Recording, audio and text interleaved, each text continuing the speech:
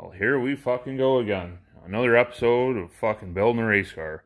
This time I got 1 week to get this piece of shit on fucking track. Why do you keep doing this to us? I don't know, Morty. Maybe I hate myself. Maybe I think I deserve to die. I don't know.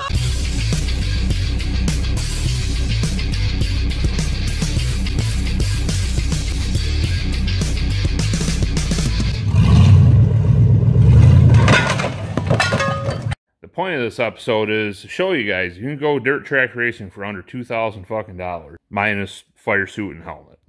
I'm not gonna put those on the list, but for under $2,000 you can go fucking dirt track racing. This is a 1980s fucking GMG body. I don't know, 83, 85 Monte Carlo. Overall, the car's in really good shape. This is probably the best built race car out the fleet. It came with 4 matching fucking aero wheels, but I took the front 2 off, put them on the IQ0 car for Ike. The thing's still got a full frame underneath it. It hasn't been halved or anything. Still a full frame, minus the rear frame horns. They're chopped out and replaced with square steel. I'm guessing that's the whole reason this thing became a race car, is because the rear frame horns are rotted out because it's a common G-body thing. But like I said, overall, guys, the build quality on this one is way, way, way better. And I mean, the cage is nice and fucking solid. Overall, it's a really good fucking race car. 700 beans for this guy, as you fucking see it, with the steering wheel already, the quick release steering wheel, and the fucking racing seat. Yeah, see, imagine those 2 wheels on the front.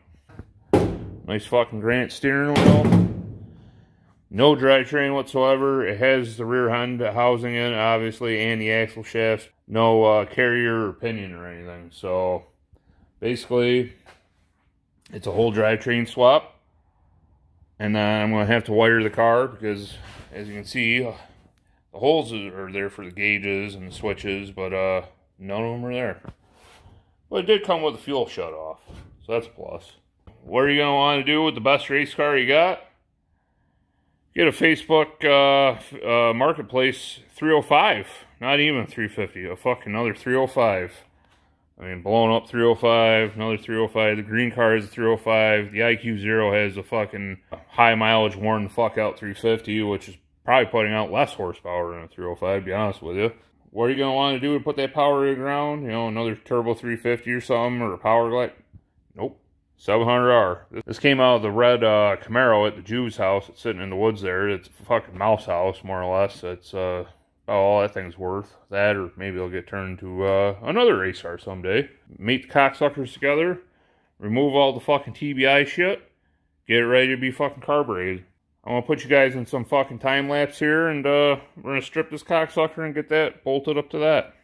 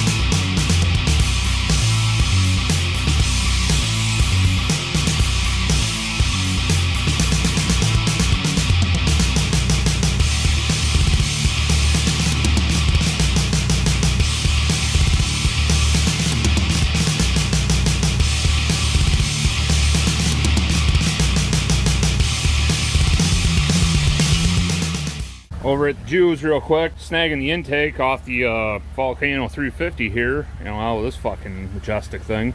I was just thinking, we're totally green on this fucking show here. We reduce, we reuse. These intake gaskets got maybe 60, 70 miles on them. We're getting fucking reused. And we recycle here. There you go. Well, got the fucking 305 all vacuumed out, cleaned up.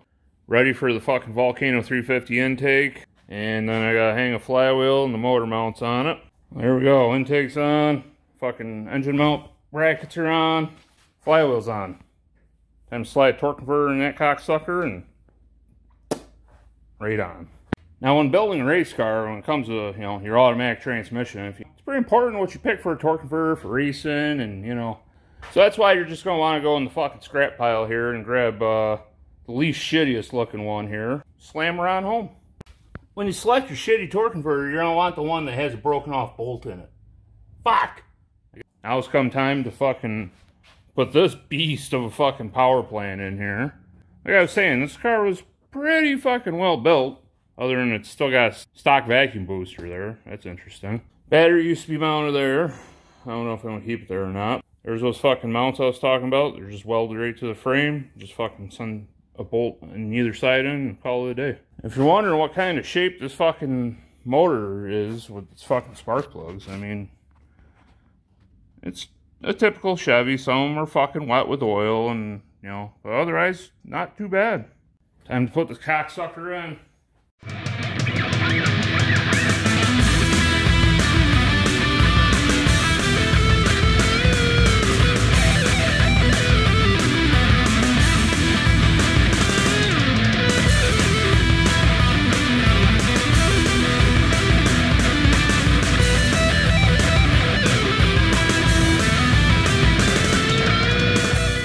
Well, so where we're at is we're that far away.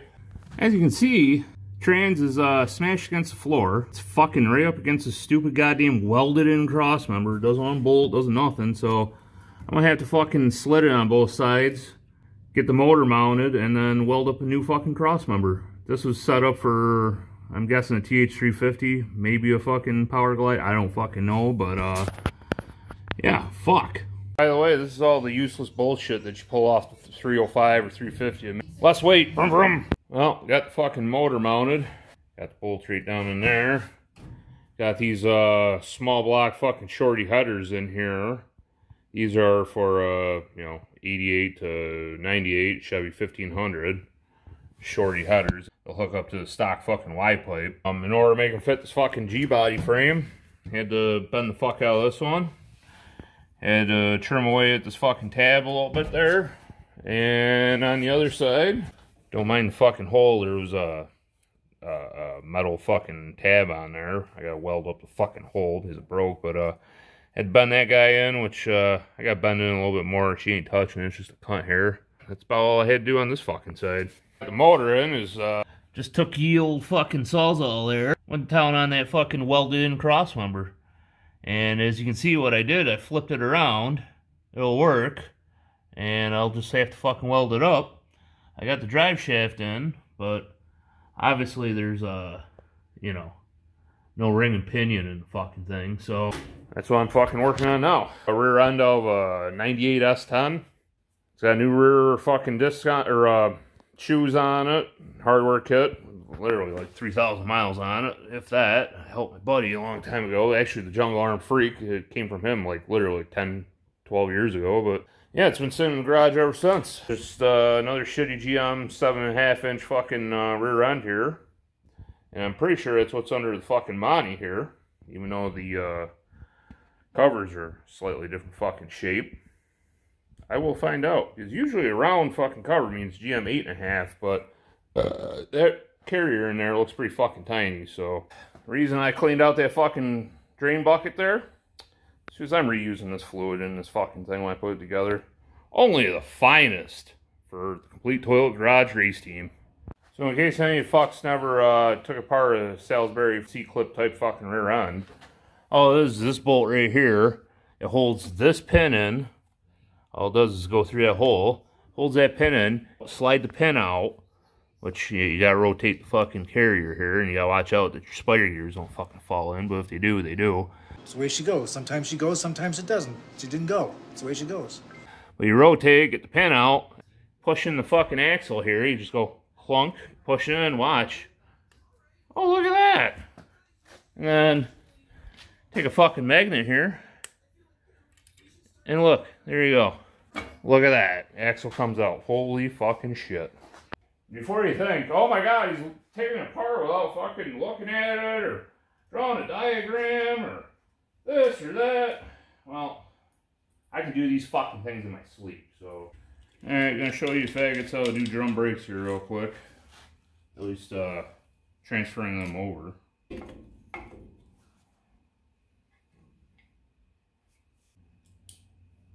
You're gonna want the fucking thing towards the end of it to be able to have the fucking room to turn the goddamn thing. So jam it in there. Turn the outside. Sometimes you gotta turn the pin itself because some of these newer fucking shitbox cars, you got no fucking room whatsoever. Get in your fucking thing there. That's the lever that holds up the fucking this guy for the self-adjuster. That's how I normally do it. You can use the fancy fucking tool and all that. Real mechanic just uses vice grips and a fucking flathead screwdriver. You know it's working right when it sparks, by the way.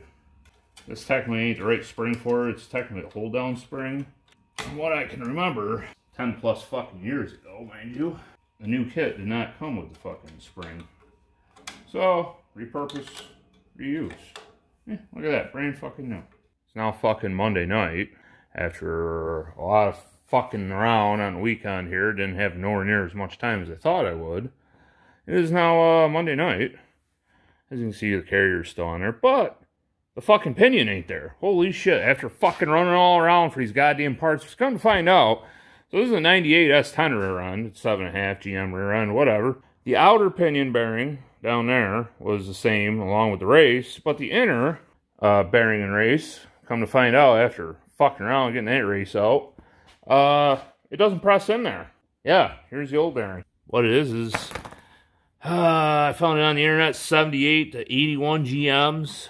The inner fucking pinion bearing and race is just a cut hair smaller. A lot of fucking around there, and I found that out after the parts stores closed fucking Sunday night there, so fuck me. You boys, look at that. There's a fucking pinion in the goddamn thing. Sounds like shit, barely spins, but it's a fucking race car, so it's fine. And if you're wondering, yes, I reused the fucking crush sleeve from that fucking rear end. Everything I could reuse from that rear end, including that fucking gear oil right there, is getting used in this cocksucker. Simple as that. Don't care if it fucking sounds like shit, vibrates. It's 20 laps on a third mile. It should do it. So I got a pinion in there, so now I, set an angle on the transmission, but that's after I cut 3 inches out of the fucking drive shaft. Now, a lot of people will be like, oh, you can't cut a drive shaft, it won't be balanced, blah, blah, blah, blah, blah. It's a fucking race car, and guess what? The drive shaft in the red car I fucking made too, so go fuck yourself. So the way you do them, so you don't have a crazy vibration, always cut it at the rear of the drive shaft, never the front. That right there helps immensely. But what I did before I started mauling this thing with the fucking grinder here is the weld was nice and perfectly fucking straight, as robots. So I took Sharpie, measured down the drive shaft 3 inches, marked it all the way, and then used tape to fucking have a mark. I'm just about done cutting it. Once I do that, I think I'm going to slit this or cut it back to where the inside sleeve of the fucking yoke is. Gussy that up all nice so it'll just slide right in. Put a couple tacks on it. Take it over, see if it fits. Alright, now that you're fucking shitting your pants and you're past the point of no fucking return here, what I do is I slit the fucking thing up the middle just to get a fucking idea where the actual, I went a little too far, but basically right here is the actual, that guy. So you now know how fucking far down you gotta go, cut this back, and fucking grind all this shit down so that fucker will slide inside that cocksucker over there.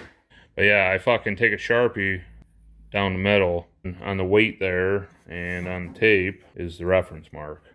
Another way of hopefully keep it in balance. Well, after fucking around, get yourself that. Yeah, I ground a little too deep, too far up. Oh, fucking well. Welder will fix that. But thankfully, I cut a little too deep there and my Sharpie marker wore off. Well, I know where I fucking marked it. Drive shaft is cut nice and about as square as you can do, Take the level, put 90 degrees to it, and it should fucking work. Then, the whole fact that the drive shaft is standing there by itself tells me it's mostly fucking level. I'm gonna go with that. I say she's good. So now it comes time to fucking weld it together. Take a ratchet strap, feed her through, Get it so it won't completely fall apart on you. And what I do, find the flattest portion of floor you got. You make sure that yoke is nice and fucking flat against the floor. And so is that one. Do that, and chances are it's going to be decently balanced. Not 100%, but, you know, decent. Well, now that the cocksucker's tacked together in like 2 or 3 fucking spots, carefully, go test fit. Well, the drive shaft's in there. But as you can see, it needs to be fucking shortened by another 1.5 to 2 inches probably, so fuck. But, yeah, now I actually got the fucking tranny sitting about where I need it to be. Welding the transmission cross member to get that fucking done. Slow as fuck progress here. It's fucking midnight, so I think I'm done cutting fucking grinding. I still got a fuel system fucking rig up. The Jews work on the exhaust system. Get a carburetor. Got to hook up a fucking battery, which I think is going to go right there. Need a cooling system. Yeah. Oh, throttle pedal and fucking linkage. I need it all. And it's fucking midnight, Monday night. So, it's actually Tuesday.